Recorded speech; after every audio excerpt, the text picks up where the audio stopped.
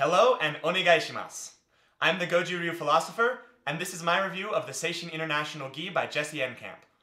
I've been a fan of Jesse's for a while, and I've been following his videos, and I just recently got this as a Christmas gift. So let's try it on.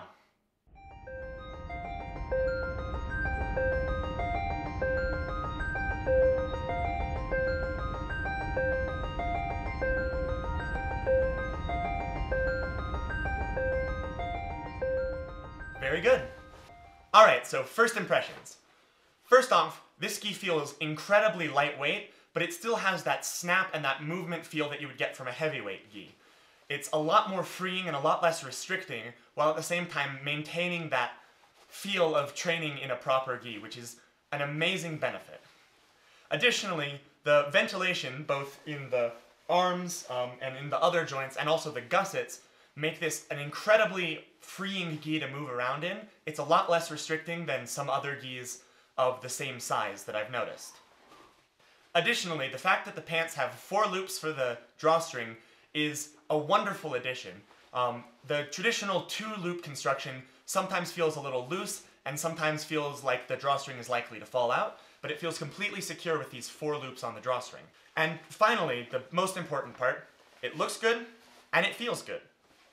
The fit is a little bit disconcerting, I have to admit. It's a little bit different than what I'm used to, especially with the high waist, but on the whole, it's a fit that is comfortable and it's a fit that I can definitely get used to. Now, of course, I can't just give a full glowing recommendation. I have to list what the cons are. One of the cons that I noticed both in watching other people's reviews and while I was reviewing this for myself before trying this on was that at some points the stitching is not 100% clean. There are a couple of runs on the hemmings, especially on the arms and on the legs of the pants. Overall, this isn't such a big problem, but it isn't 100% cleanly done. Also, I've got to say, the price is fairly high for what you get. It's definitely still a reasonable price.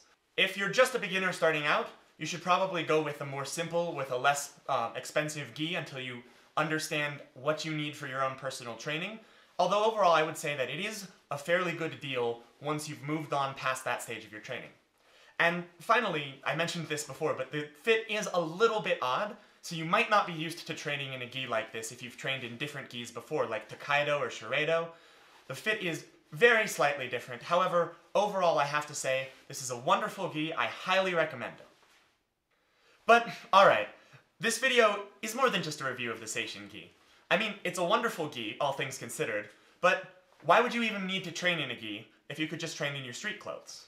So I call myself a Goju Philosopher, so I have to look into a little bit more what are the reasons to train in a gi. First, let's consider some history. Back when karate was trained purely as a self-defense art in Okinawa, most martial artists didn't train in a gi. They trained in their street clothes at the time. Karateka only really began wearing the gi when the art was introduced to mainland Japan, adopting it as part of a push to make karate more Japanese. The gi, as well as the colored obi ranks that we know today, were inspired by the Japanese martial art of judo.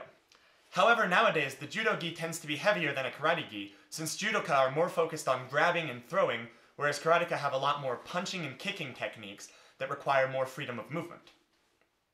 As karate became popular in Japan, and then spread to the rest of the world, this image of a karateka in a gi became part of the culture of karate, and several different styles of gi were developed.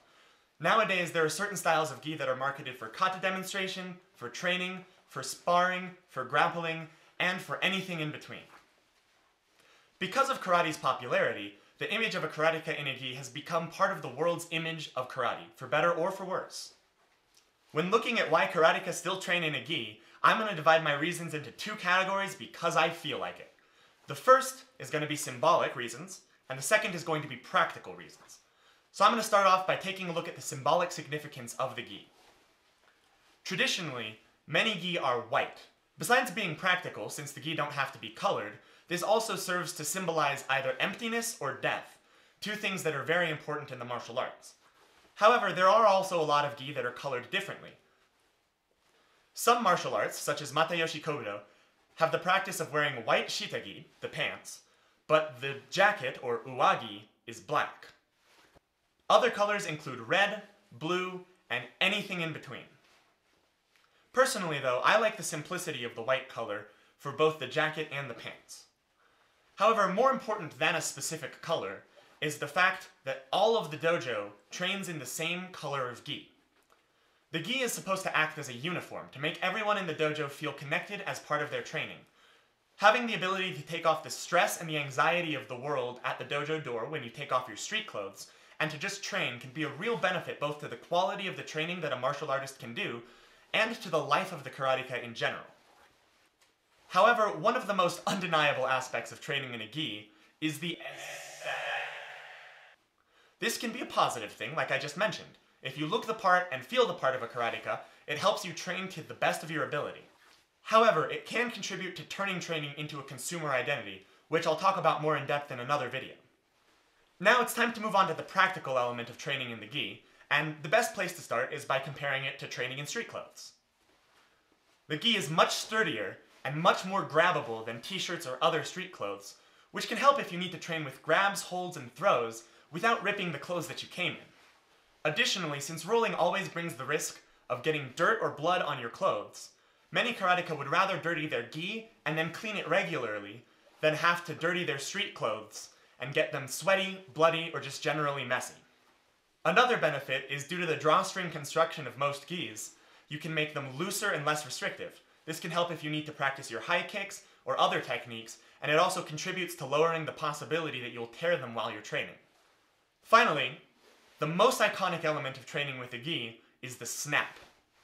The stiff fabric responds to sharp punches and kicks, and can help you know that you're performing your technique well and strong.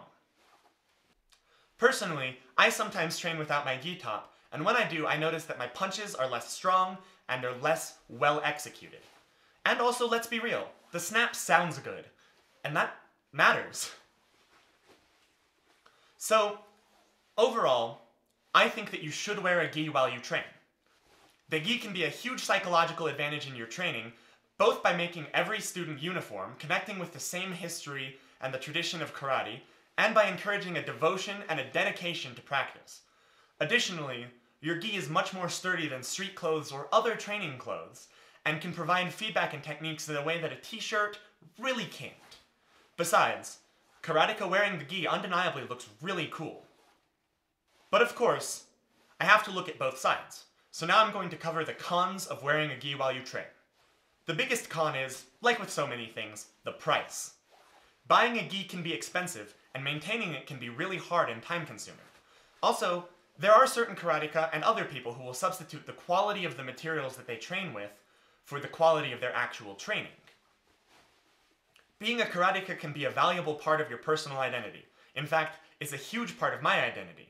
However, you have to make sure that it doesn't become a purely consumer identity. You can't buy Budo. You can only train it.